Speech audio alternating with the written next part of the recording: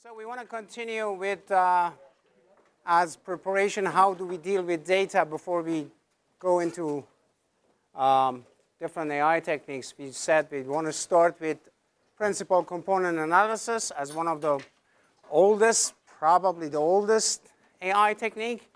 And we started saying something about variance and covariance, and then we didn't have enough time to do it, so we will continue talking about principal component analysis. So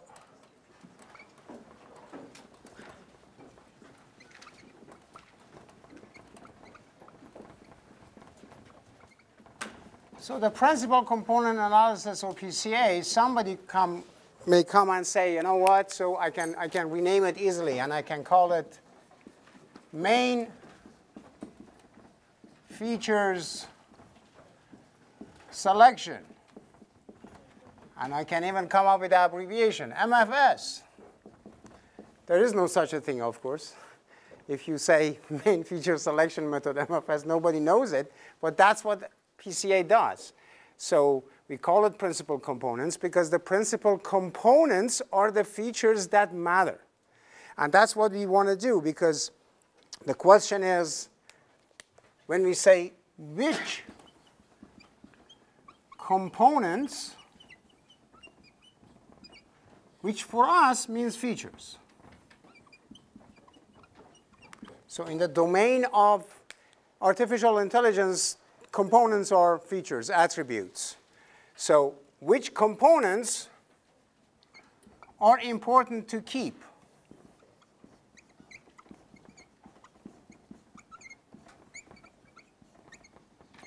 So this is the question that PCA answers, a question that could be for some AI techniques like deep network could be useless, because deep network tell you, just give me the data, don't worry about it, I will figure it out. Which is fantastic if you have 1 million labeled data. If I don't have labeled data, I have to do something else. So which features are important? So what is significance? Significance for PCA means variance. Whatever changes is important, which may be confusing at the first sight when I hear it. So what do you mean? Everything that has variance is important? Yes, if we are talking about features that describe the instance of a class, and there are measurements that stay the same all the time, that means that measurement is not providing any value for me to distinguish between different manifestations of my instances of the class. So if I make a measurement and it changes all the time, that is something. So the horsepower for a sport car is one thing, for a truck is something else. So it has to change. So, and for a, I don't know, SUVs, it's a different thing. If the horsepower is the same for all cars, does that make sense? Even makes, no, of course not. So the fact that horsepower is a good feature for car classification is because you have variance. Things change. So significance is variance. And for us here, intelligence is recognizing the significance. So how can we recognize that something is important, we pick it up, or something is not important, we eliminate it? So be clear about that. If you give me 100 columns of a data, this is the starting point for every AI project. So a starting point is a file with a table. So that's where all of us we start. So you get a table of some sort.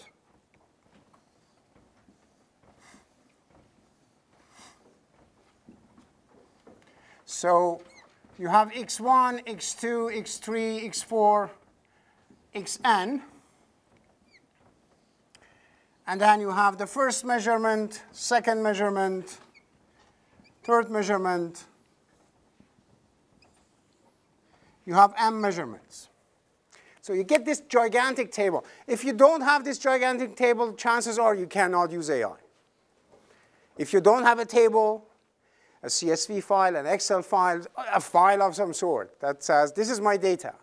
So we usually call these all features, and these are observations or measurements.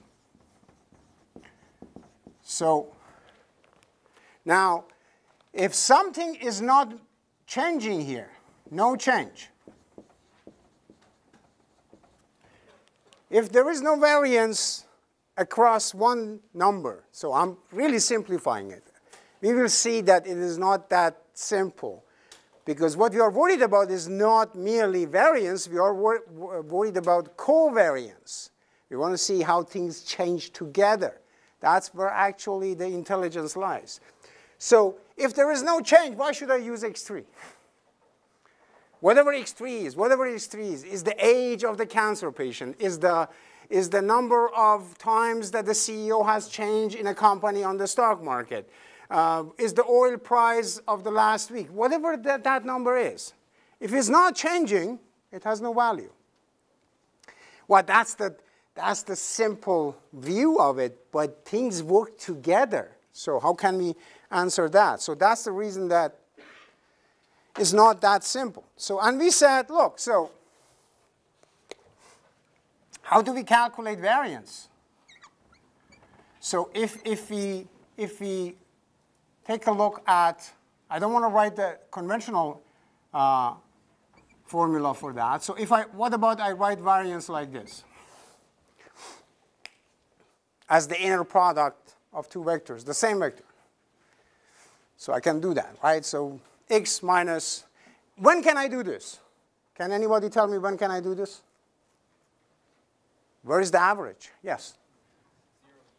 Zero mean, yeah. If you have distributions of zero mean, if you have subtracted the average, then things can become quite convenient because you move everything into the origin of the coordinate system. Okay, so if we subtract the mean,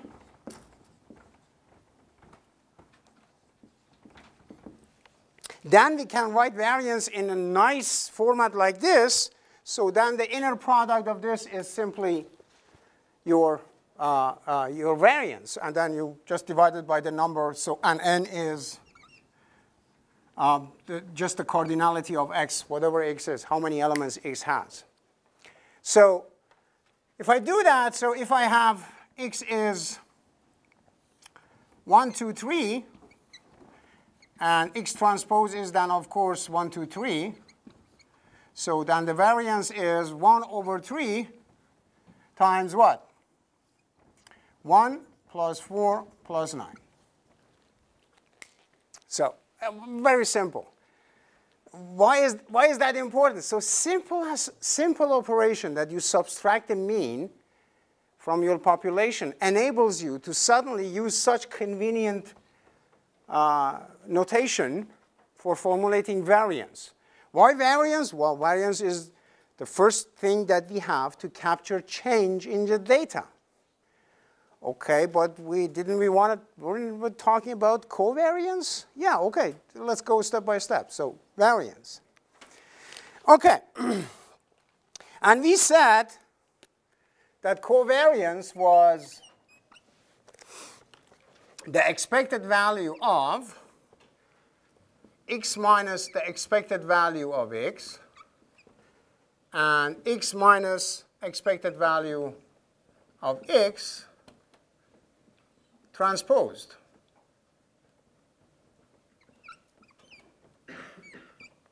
So now, what am I saying there? So I wrote that before, and then suddenly, first of all, the expected value was confusing for us instead of mean. So we are trying to be formally correct.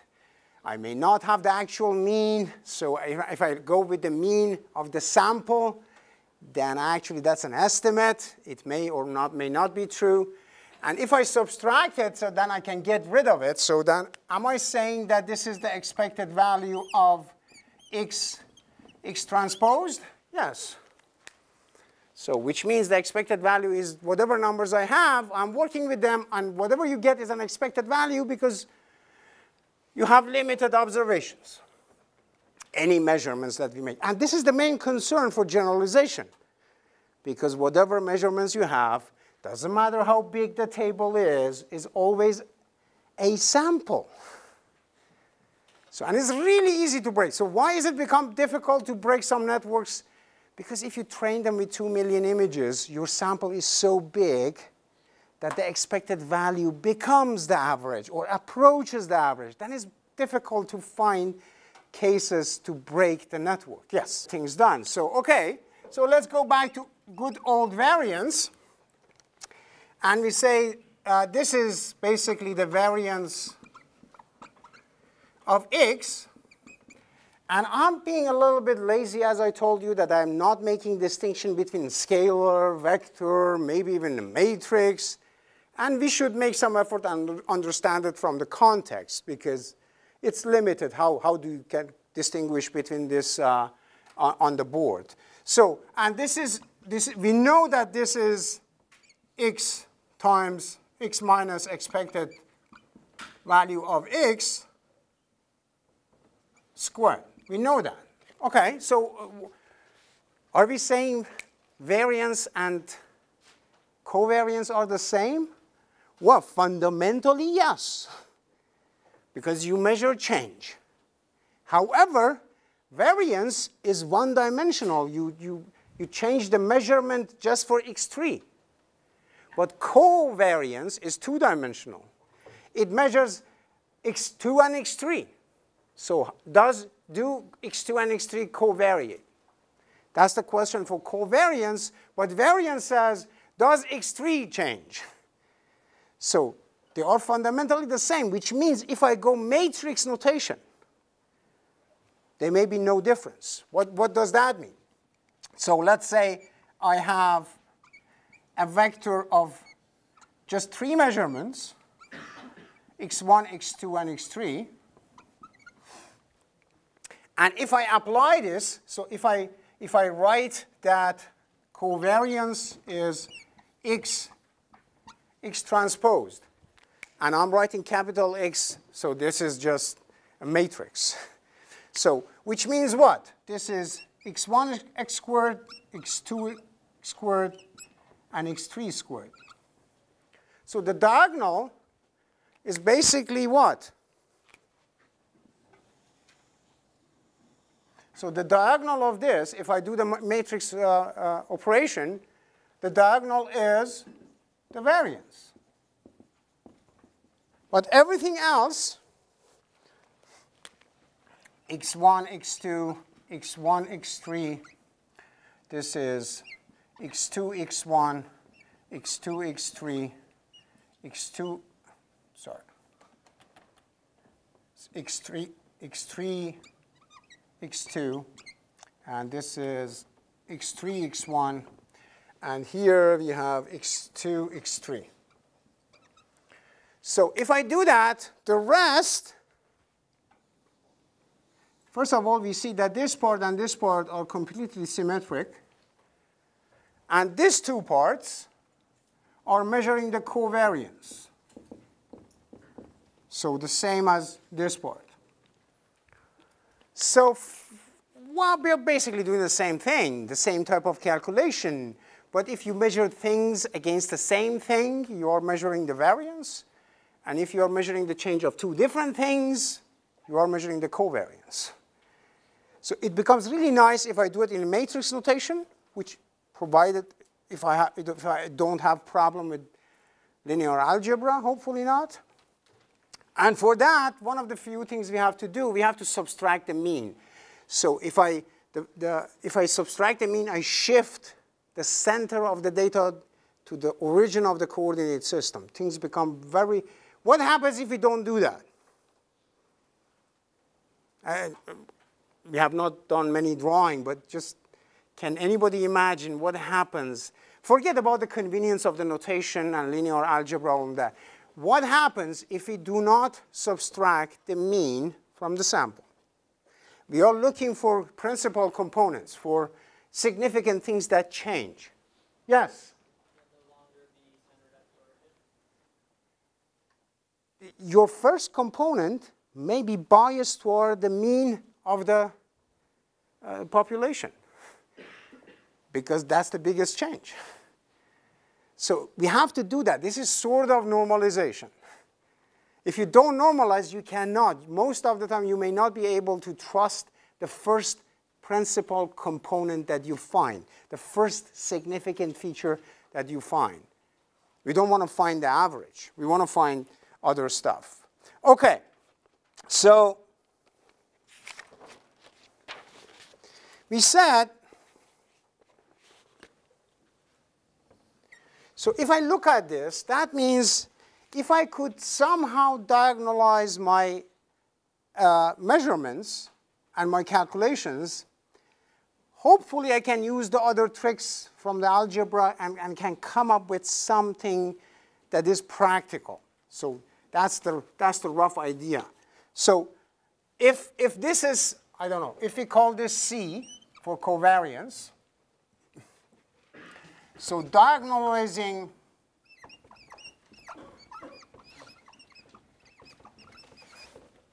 C using a suitable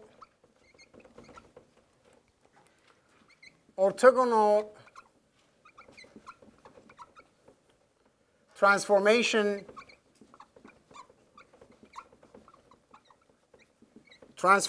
matrix A by obtaining n orthogonal special vectors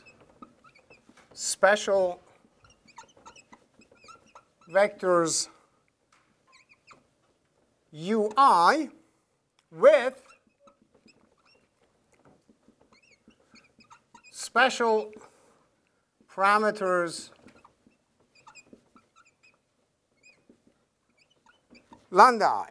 So now I'm using a spooky language. So first we have to diagonalize it. I hope that's enough for us to have a motivation why we need to focus on the diagonal. Because if I take this and build the dot product, so the diagonal is just multiplication of every element with itself, which can give us, after subtraction of mean, which can give us the variance, the one-dimensional variance. So it would be convenient to do that. So if that's motivation enough, so we have to find a transformation to do that, and that transformation has to be orthogonal. Why orthogonal? Why orthogonal? Perpendicular. So perpendicular in multiple dimensions. Orthogonal. Why orthogonal? Why that transformation has to be orthogonal?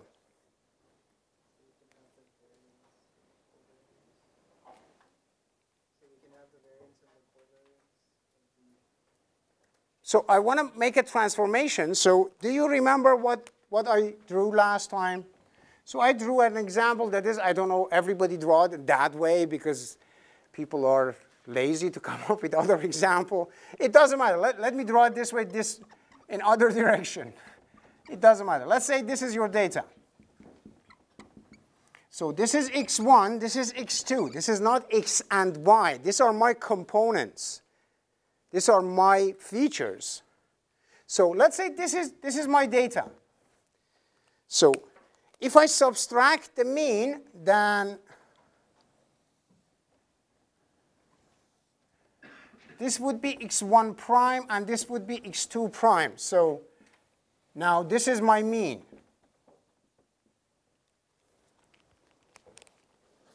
So PCA is one of those cases where you sit down, like SVM, that we will deal with later.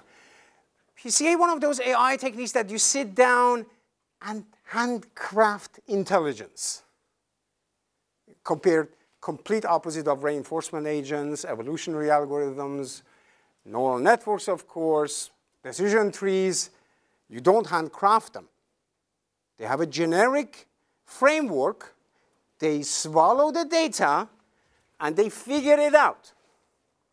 So, but for PCA method, type of method, we sat down and say, okay, what do we need to do? 1, 2, 3, 4. So is it deterministic algorithm? Well, there is a set of algorithms. There are many different ways you can do PCA. Today, we are just describing the generic form of PCA, how it is done generally. So, okay, which means what? I have to take this. I need a transformation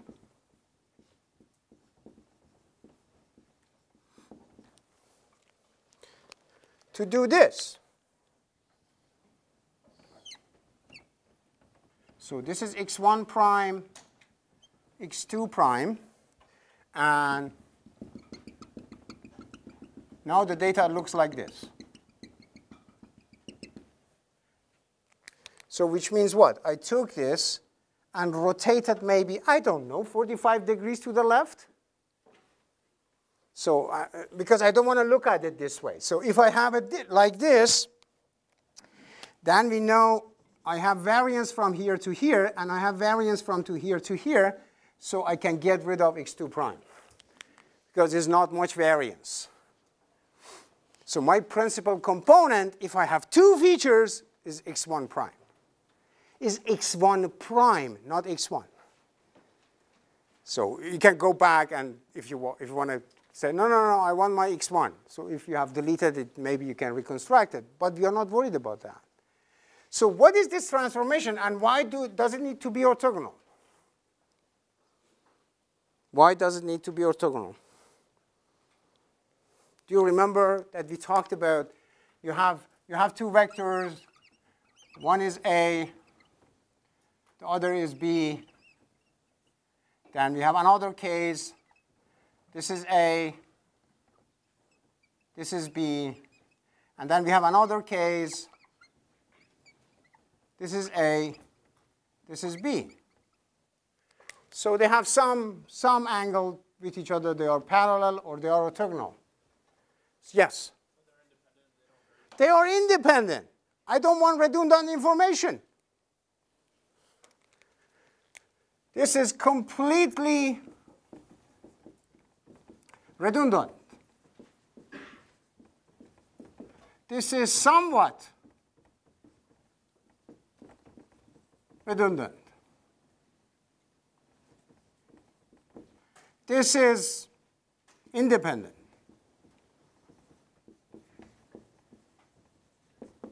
They are orthogonal. They have nothing to do with each other. My principal components cannot be redundant. So they cannot have, why? Why? What's bad with redundancy? Sorry? Louder, please. Yes, you have, which means what? Which means what? We like to compress the data. If you want to grab principal components, that means I have 100 features. You are giving me n columns. I cannot even read it into memory because I have only 128 gigabyte RAM. I want to just take 10 of them. Can I take 10 out of 5,000? Just take 10 columns out of 5,000 columns and still achieve 98% accuracy. If this is not intelligence, I don't know what is. But it's simply, if there is redundancy, it will kill us. It will affect the training. It will affect the classification. You need more resources.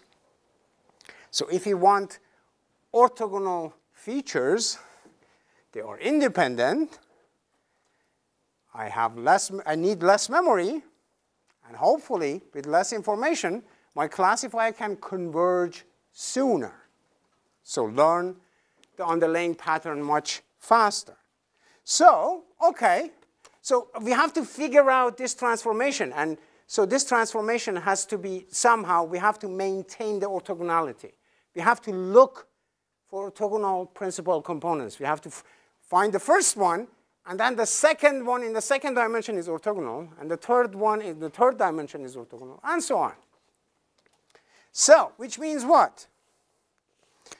So we are talking about C UI has to be something like lambda UI.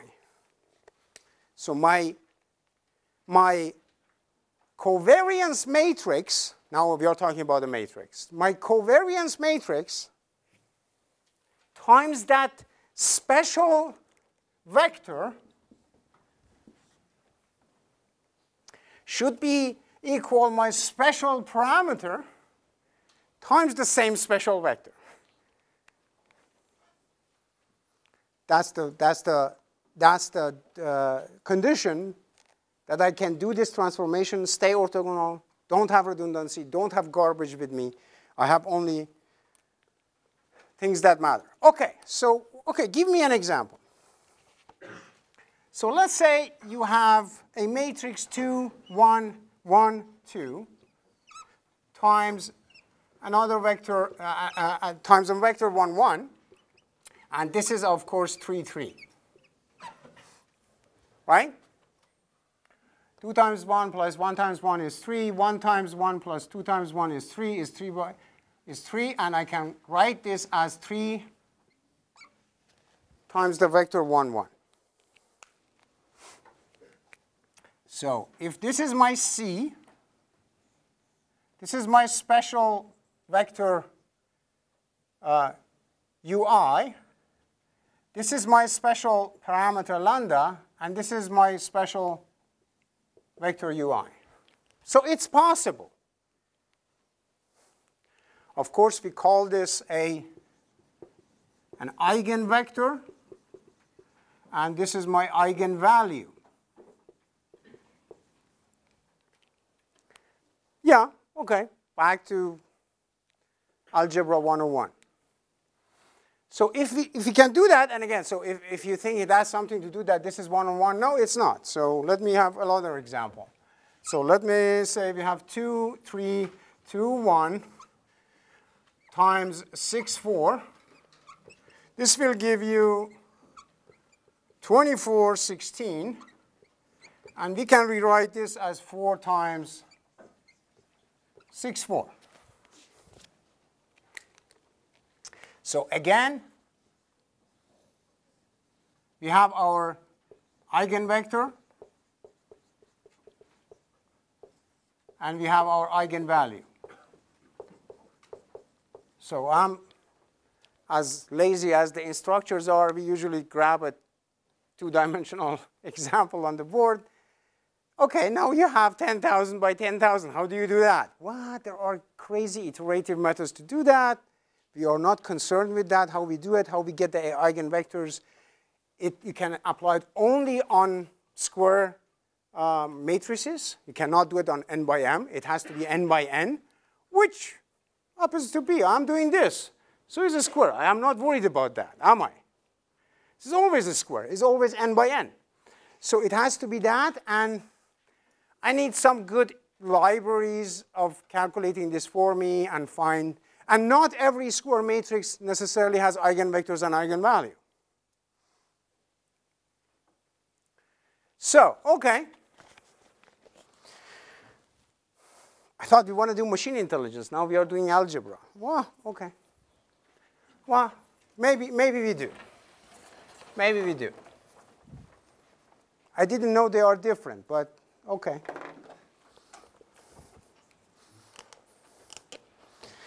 So if you want to do a linear transformation,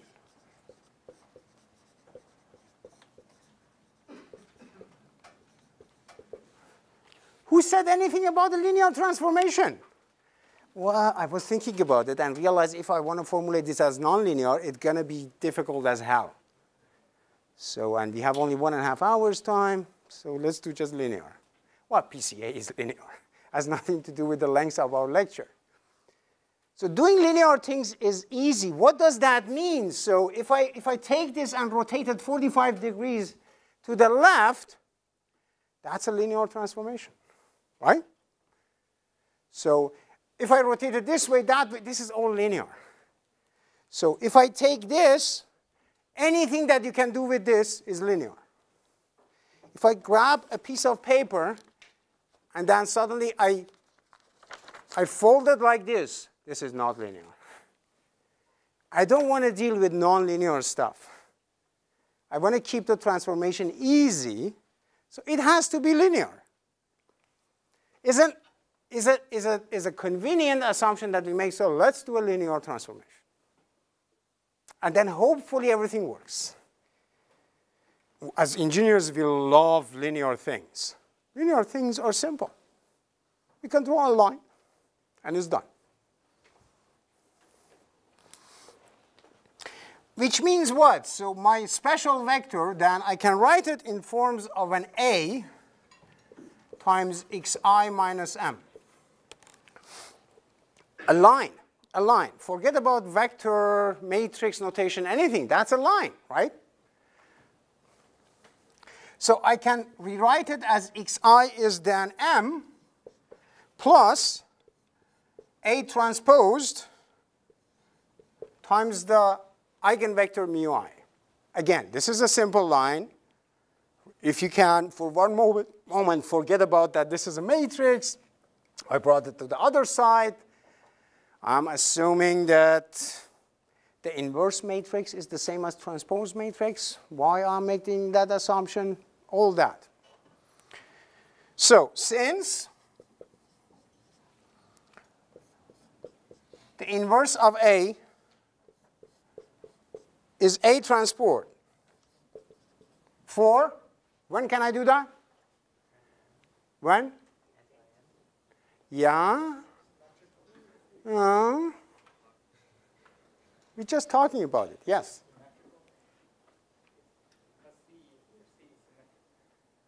No, there are symmetric matrices for which this is not valid. We were just repeating a magic word again and again. Orthogonal.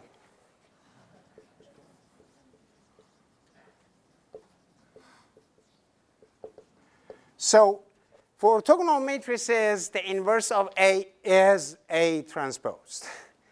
Very convenient. Oh, I love this orthogonal stuff. That makes the life a lot easier. If you think this is for PCA, who has experience with TensorFlow? OK. We need to get some experience with TensorFlow, please. So take a look at the TensorFlow implementation. There is no AI without matrix operation. Not going to happen. We can't do this. And interestingly, everything started 120 years ago with PCA, which heavily depends on it. So we can write that there is a modified C, which is A times C A transpose, such that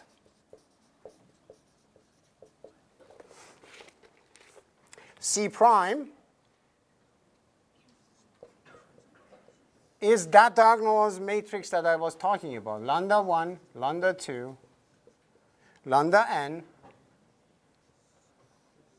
and everything here is 0, and everything here is 0.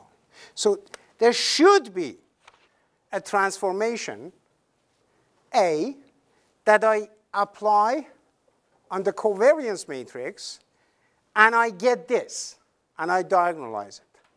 How do we do this? We will not go into that. There are many techniques. There is SYDE, singular decomposition value. There are many different algorithms. There is not a single PCA. There is a bunch of techniques that you can do that. Let's say we get here, and we do that many, many times. When we get to SVM, we come to the really decisive point that you need to optimize something and say, OK, now we give it to a library to optimize it for us. Because these are things that have been done, and they are not in the center of our attention at the moment. So if I get here, that diagonalized transformation that we were talking about, it can be calculated. I'm not lying to you. This is not easy. But it's not my concern. Because we are not the only one who are doing these things. This has been done for the past, I don't know, 100 years, maybe more. We have capable libraries to do that. I'm not worried about that. Give me this. Give me this, please. OK, here, you have it. Calm down. Then what? So in an orthogonal transformation,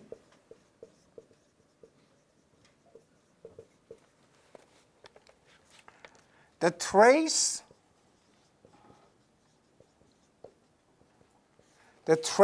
of a matrix remains the same. The trace of a matrix remains the same. If I'm writing too small, you have to scream in the back of the class. These are not thick enough. So I have ordered thick markers, which we don't have in Canada, apparently. So I had to order from USA. So hopefully next week I can write thicker and bigger. So the trace of C, which is supposed to be our covariance matrix after mean subtraction, is the same thing as the trace of the C prime, which is the transformed one. So the blue here is the C. The red one is the C prime. Or they represent them, at least. Is basically constant and is the sum of your eigenvalues, which goes from 1 to n. So in an orthogonal transformation, the trace of a matrix remains the same, because that's an inherent characteristic of the data. You keep it. You don't lose it. Talk about intelligence. Which you can also, interestingly, you can also write as the sum of the variances. Of course. If you do the dot product of the measurement matrix, again, it's all variance. But we call it variance when it is the same data, one-dimensional, or the variance of something with something else is called covariance. Does the Mother Nature has a different? I don't think Mother Nature distinguishes between variance and covariance. We have to do that just to get our equations understandable. So when you do this, this is most important.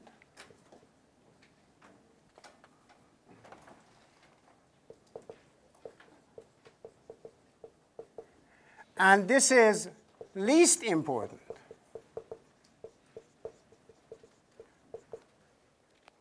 Can you tell me how can that happen?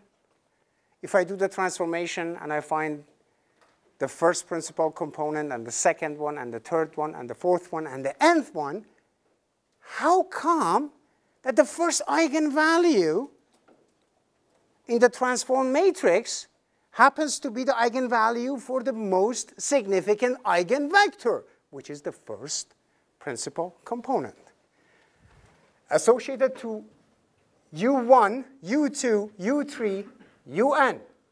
First principal component, second principal component, third principal component, nth principal component. But how does it come that here sorted?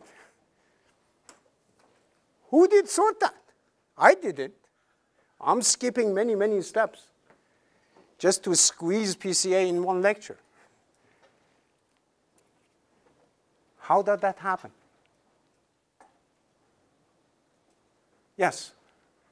The eigenvalues are related to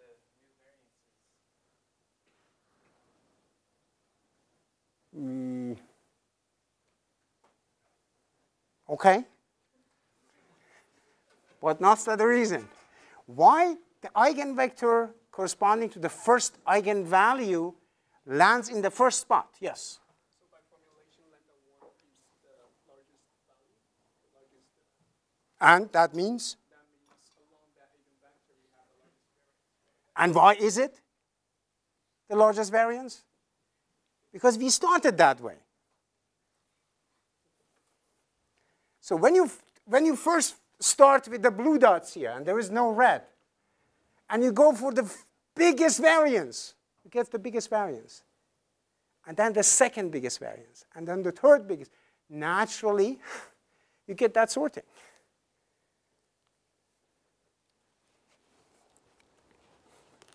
So the principal components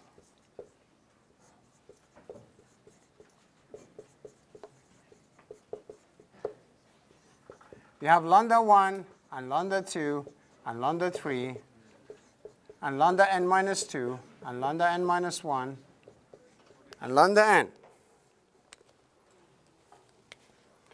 So important, useless. So now we are not done yet. You just have a matrix and you say, okay, you know what? You can break it down and you can write every vector as a linear combination of eigenvalues and eigenvectors. Writing something as a linear combination is not a big deal. Alpha 1 times vector 1 plus alpha 2 times vector 2 plus alpha 3 times vector 3. So you can come up with a linear combination for the first row of measurement, and then for the second row of measurement, and the third, and so on and so on. So that's not a big deal. What is the big deal? PCA is not done yet. Now you have to determine a point. So now you need a point here. So peak n prime much smaller than n. So if I do this, if this is capital N. So now pick an n prime that is much smaller than your actual n. You had 5,000 features. How many principal components would you make you happy? Okay, 5,000, let's go with 2,500. Come on, be more aggressive. Okay, 500, no more, 100, come. 6 principal components out of 5,000, that would be outrageous. But PCA can do that for many, many data sets. So you can actually calculate the residual error to find n prime. So how many of them can I, if I go back here, so if I just ignore this, will my data change anything? Not much. This one, not much. This one, not much. You come up to lambda 12, and suddenly starts to drop, the reconstruction error.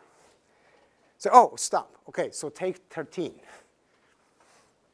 So this is a whole different story to pick, how to pick. For small applications, I don't know why people do that, and nobody asks himself. It's empirical knowledge. People go with two or three principal components for small applications where usually you have less than 100 features. So give me the 2 principal components, the 3 principal components, which means in that gigantic table, you just take 2 features, which could be x5 and x235. Nobody knows. Can be anything. OK. What is that? So what we are doing here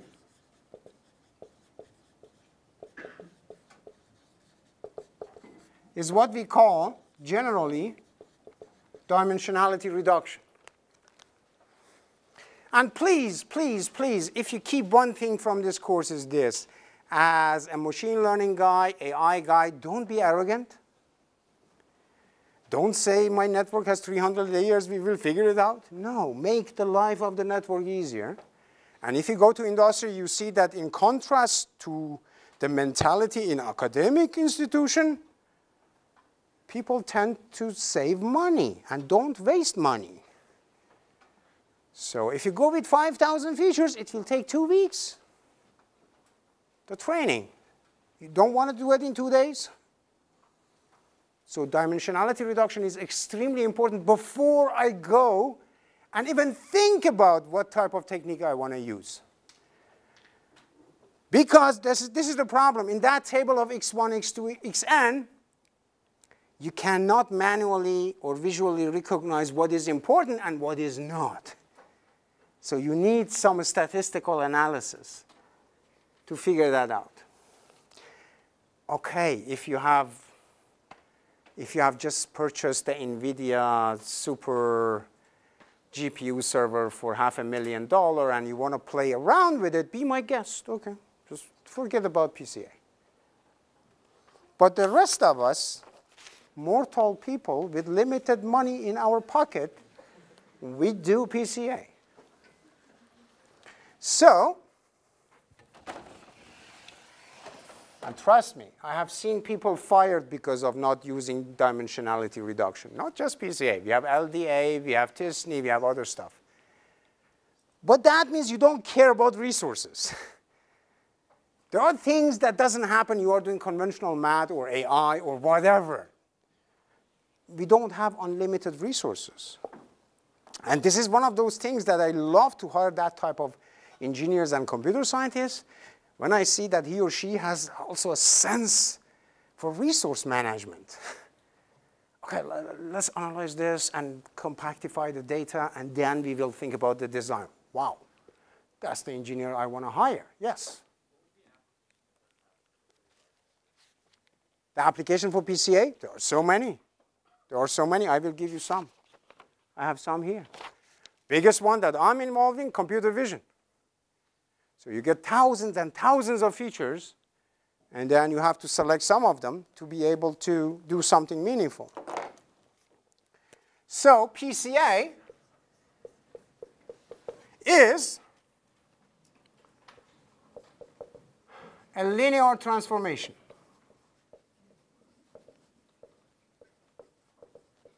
This is a disadvantage. But it made things so simple that although I skipped many steps and I did not went into the details of this, because then we would need 3 lectures to just talk about singular value decomposition. Still, it made it so simple that we could understand the basic ideas in less than an hour. Because it's linear. But the world is not linear. So what happens if the linear PCA, the conventional PCA, doesn't cut it? Well, we have many things that hopefully in the tutorial we talk about. Some of them we use kernelized PCA to apply it on. So we bring the data into a linear space, and then we apply PCA. There are so many tricks. SVM does the same thing. We will come to it. Is unsupervised. PCA is unsupervised. I love unsupervised techniques. They don't need a babysitter. Please tell me, what is this? How can I do this? I don't know, figure it out. I'm sorry, my name is neural network, I need data. This is unsupervised. You will learn with the time to appreciate, to have a deep appreciation for unsupervised learning. You just get the data, you throw it at it. Go.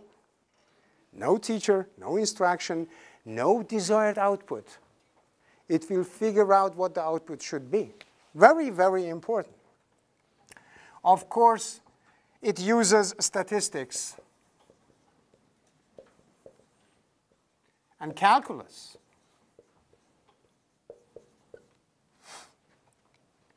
Is a dimensionality reduction algorithm. Is also a visualization algorithm.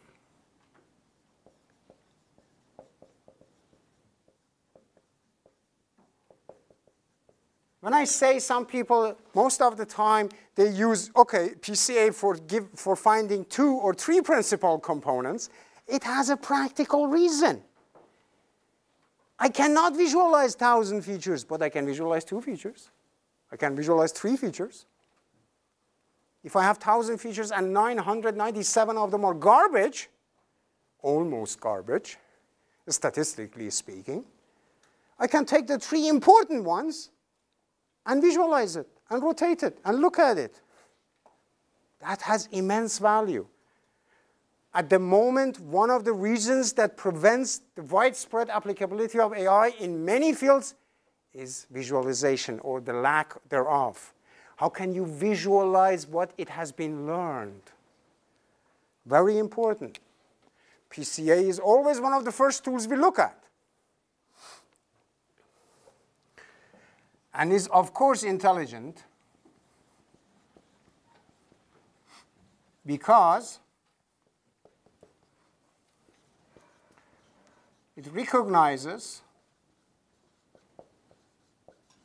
significance.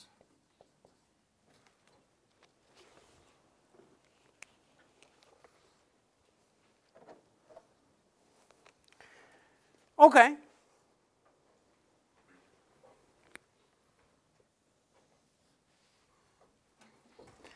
So what type of data do we have? I just want to connect this. We learned something about the first thing in machine learning, which is take the data, clean it up by getting rid of the junk that doesn't matter, and then I can start working with it. But OK, so we are basically talking about AI and data. So what type of data types are we using? We are using just numbers. We are using sometimes symbols. We are using text a lot. We are using images. We are using videos. We are using audio files. And maybe some other data representation.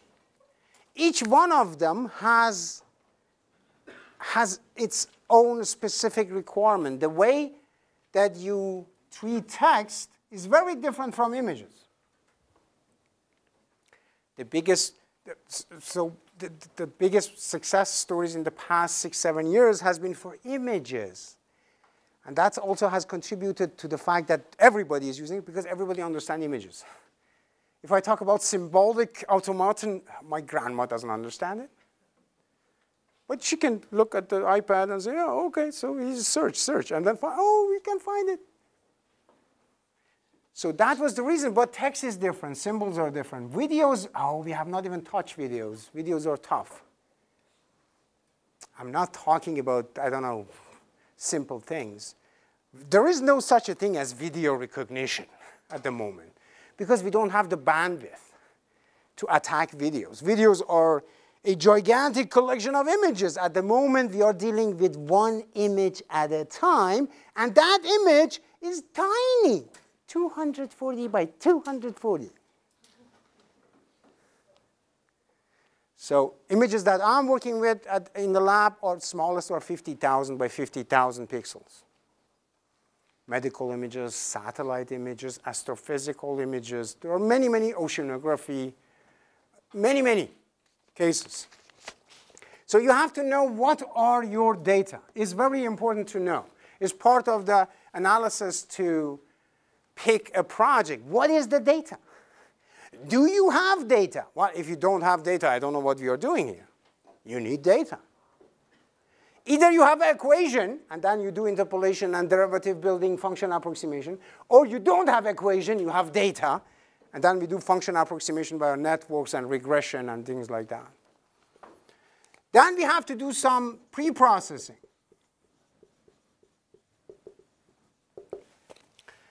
Of course, you have to do some sort of filtering, perhaps, in some cases. You have to do normalization. You have to do outlier detection.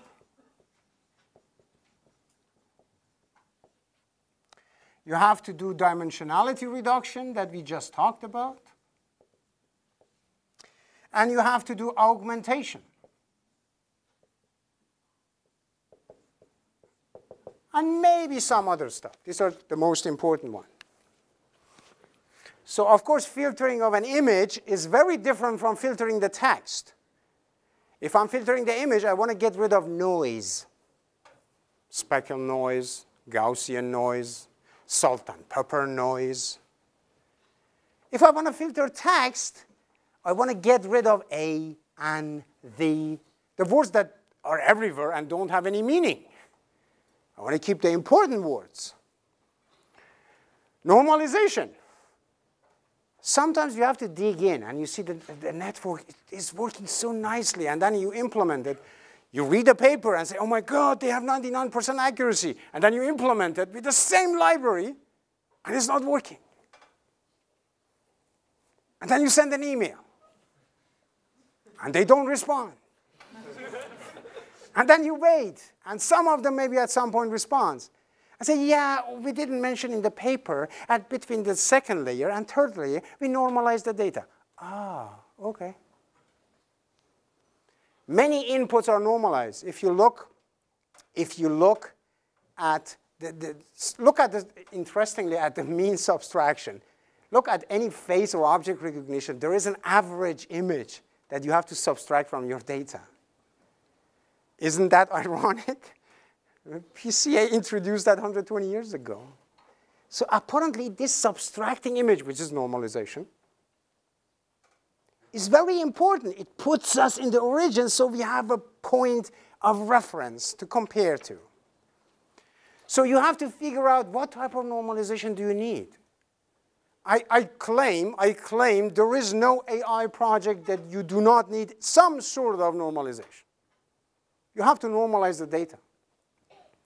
Outlier detection.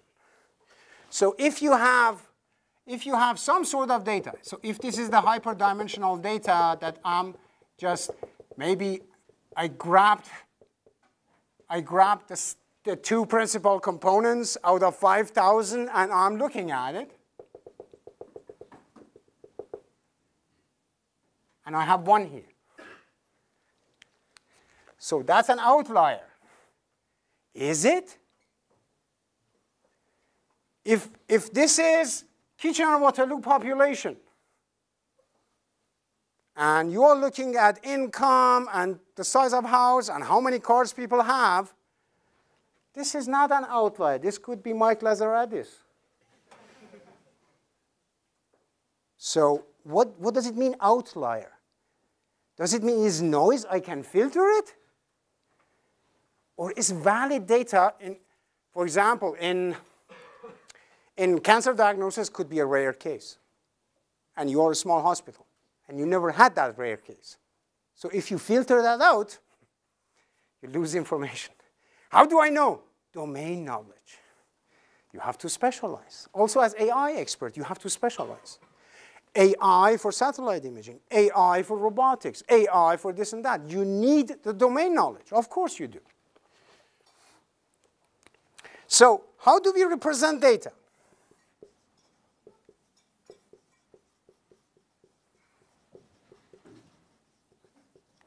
How do we represent data? We represent data in two ways. First, handcrafted features.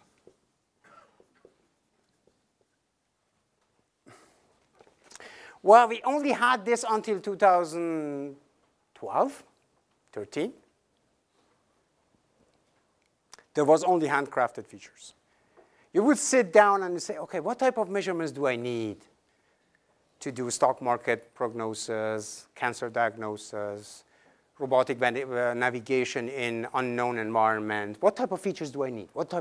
So that's handcrafted features. So the attributes that are necessary for making classification, segmentation, prediction, estimation, function approximation are designed by somebody. So for example, generally, we get some stats. Average, standard deviation, variance, skewness, things like that.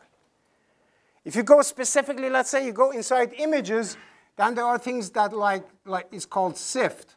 So it's a method that somebody has sat down and come up with that idea. If you show me an image, I will calculate this and this and this and this.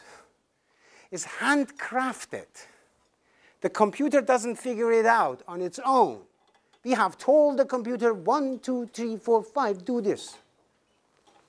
And of course, since 2012, perhaps, wow, automatic feature extraction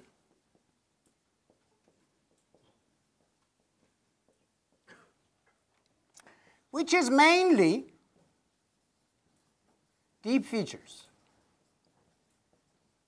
This is new. This is new for everybody. And deep features is one of those reasons that is a curse and a blessing at the same time. It's a blessing. It has contributed to the massive popularization of AI. Now everybody can just download one Python library, download the pre-trained network. There you go, you have the best features on the planet.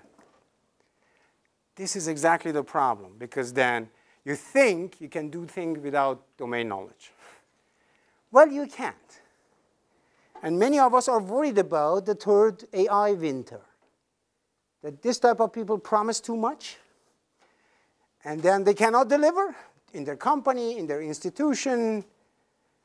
Please, if you leave this class, learn one thing. Don't say you are an AI expert. I don't know anybody who's an AI expert. If somebody tells me he's an AI expert, I would say, in what subfield of AI are you an expert? So, and then if it's a neural network, okay, what type of neural network? You cannot be possibly an AI expert in everything. Don't use that title. It's dangerous. It's becoming just wore down. So people are fast in dismissing this. As an engineer, I don't like it, because there are many fields in which still handcrafted features have a lot of value. So please resist. If you're in a team, have some backbone. And if you're sitting in a meeting and everybody is showing off with deep features, this, deep features, can we also look at the conventional features? And everybody look at you. Yes, let's take a look at conventional features. Why? Maybe we don't have enough labeled data, so we cannot train anything. But what about pre-trained network? We have regulatory restrictions. We cannot use a pre-trained network. This is a professional talking. So what comes at next? Encoding. Let me go here.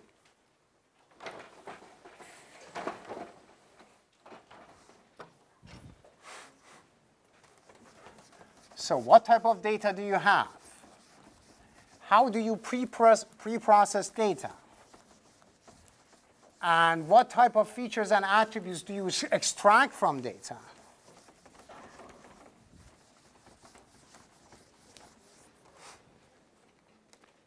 So this is like this.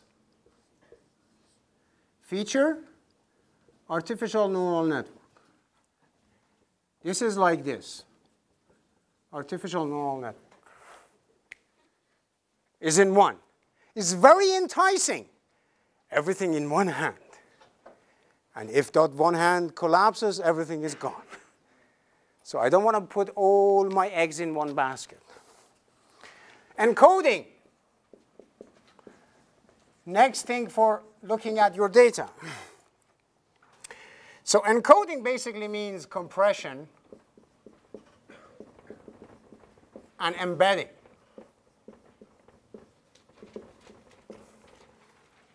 So either you have no learning, or you do it with learning. I know that doing things with learning has become very attractive, and this is fantastic, especially for those. Has anybody go back, look at the people whose name is in the news right now, people like Jeff Hinton, Joshua Bengio, LeCun, and others, Richard Satin, everybody else. Go back 15 years in their career. Nobody was paying attention to them. They were not getting money. Nobody gave them a Canada Research Chair. They were working empty-handed. So for those people, all of us were happy that now learning has become so widespread. That's fantastic. But it's not a reason to just ignore everything else we have. Here in this category, we have PCA. PCA is all over the place. It's in filtering, it's in encoding, it's in compression, it's in visualization. I have seen people classify data with PCA.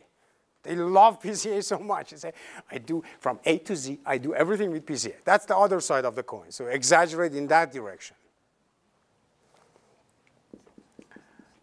Fisher vector. I bet not many people have heard that.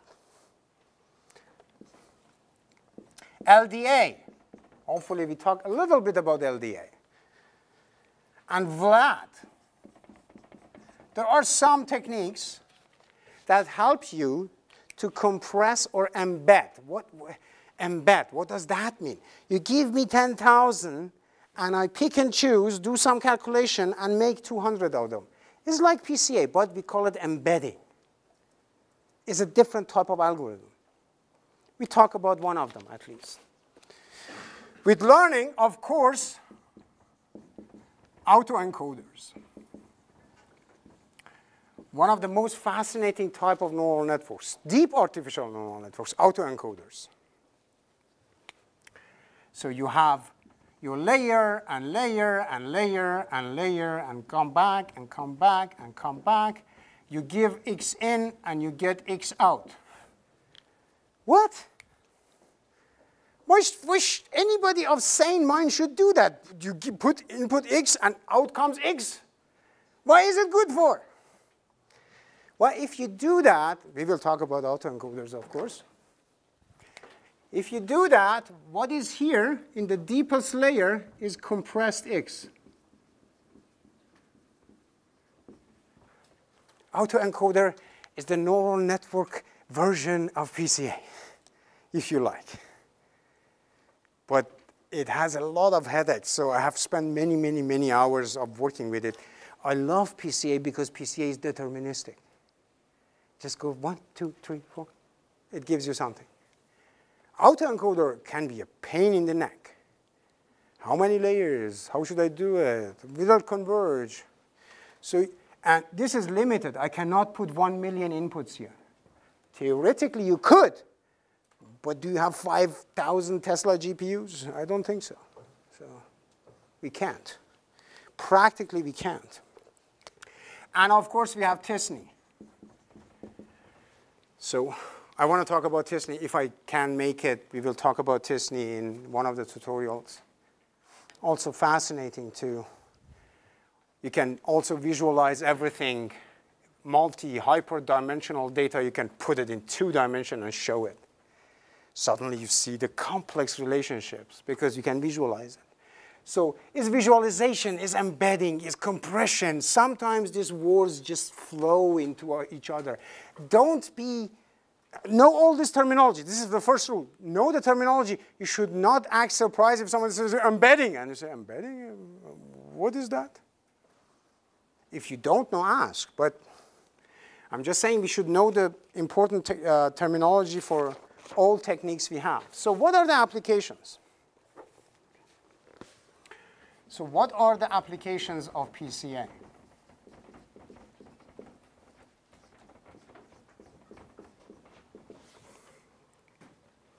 Of course, data reduction.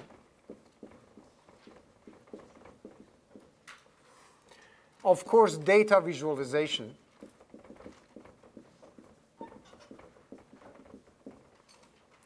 Of course, data classification. Strange, but yes, people do that, directly or indirectly. I would say not directly. Don't do it directly. PCA is not a classifier. You cannot abuse it for classification, and I wouldn't know how you can do it just with the conventional PCA. You need some other component to do that. But you can do it as precursor to classification. Factor analysis. Factor analysis was one of the first applications for PCA when there was no AI. Nobody thought PCA will be a component in AI. So people were using it for factor analysis. For trend analysis,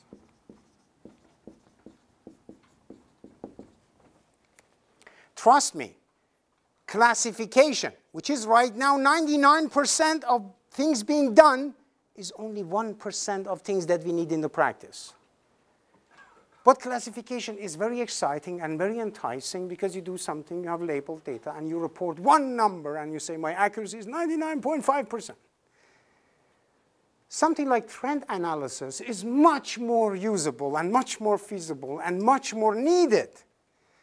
So let's not make any part of AI an orphan. So we keep everything. We want to have a repository of many, many techniques. And of course, noise removal. I think as engineers, we understand this one very nice. Yeah, I want to get rid of noise. So that's important. So what is a meaningful chain?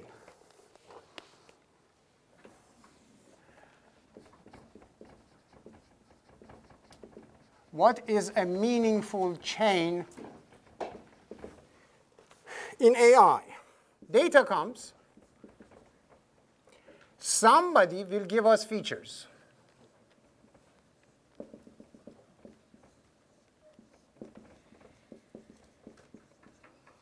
Somebody has to give us features. Then we usually encode these features, and we get a compact representation. So you give me thousands upon thousands of features, and I embed them, compress them, force them into a more compact appearance, and then give it to you. So that's encoding. But still, it may be too big. So you give me here 5,000. I encode them, becomes 2,000, but it's too big. So then I compress it or do reduction. Then I get this. And then I give it to a classifier.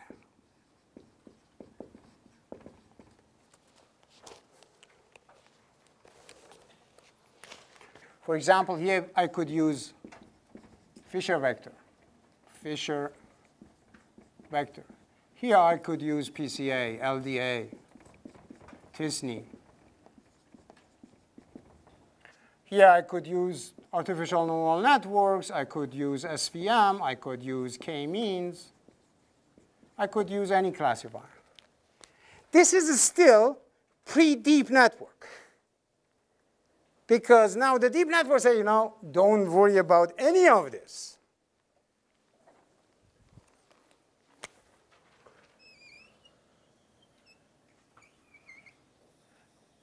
So deep network can do this. Of course, there is no Fisher vector. There is no PCA anymore. Then if everything is done by a deep network, there is none of that. Of course, it's very interesting, yeah?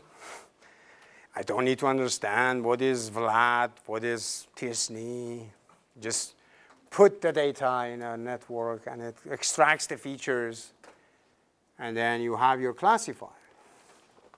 Why not? That would be great. We will see that this is not always desirable. This is not always desirable.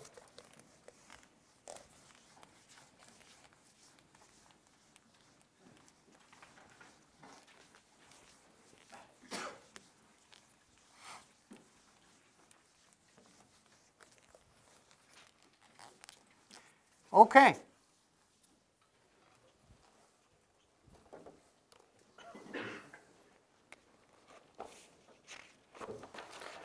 So if you do your how much time we have? Well, we have 4 minutes. OK, so if you want to select your project, you find a problem.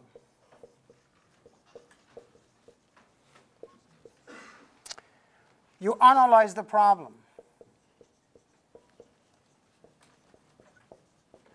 Analyze the problems means basically what is input, what is output, and do you have any knowledge about the domain. Then third, you select an approach.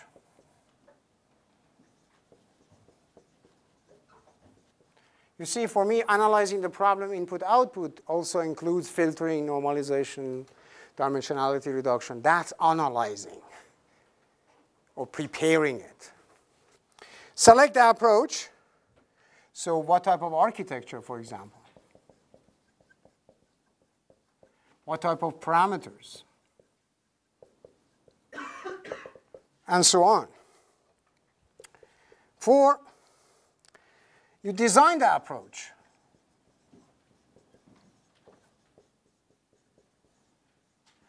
Whatever design means for that specific algorithm.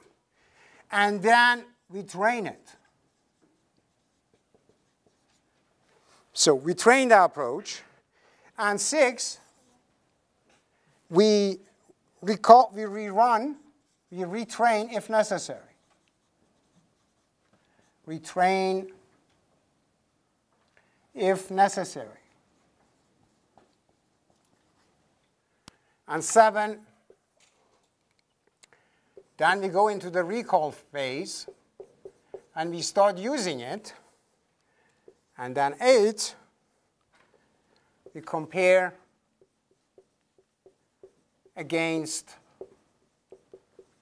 other methods. That's a typical AI project for this course. So find the problem.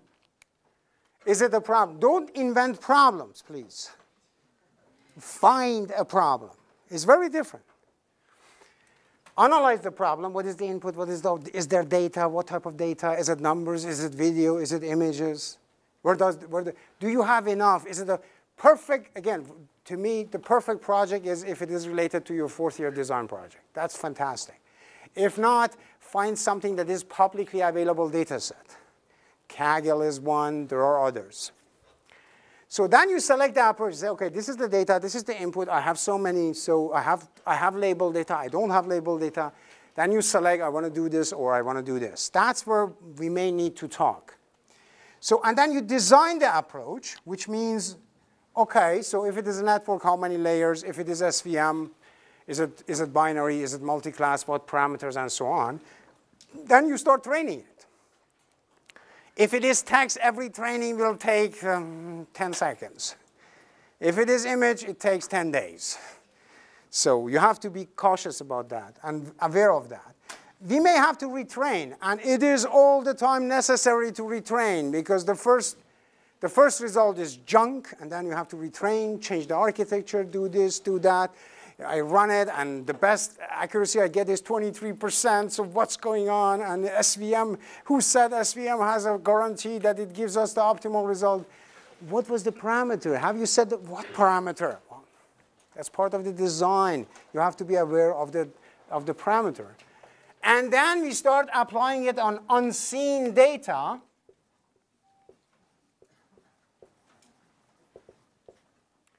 And then we know how well it does. So during the training, it may give you 99%. If you recall it and it gives you 52%, that means you don't have a solution. So the difference between these two numbers cannot be more than 2-3%. And never, ever, this is higher than this. Never.